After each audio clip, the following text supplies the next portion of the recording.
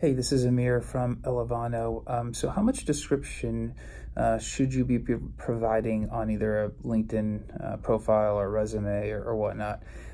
I think there's a subtle, happy medium of technical components you're working on and some of the functional job, projects as well to give context. I think context is the most important thing because on paper you might look like you're using all the technologies, but the context isn't correct.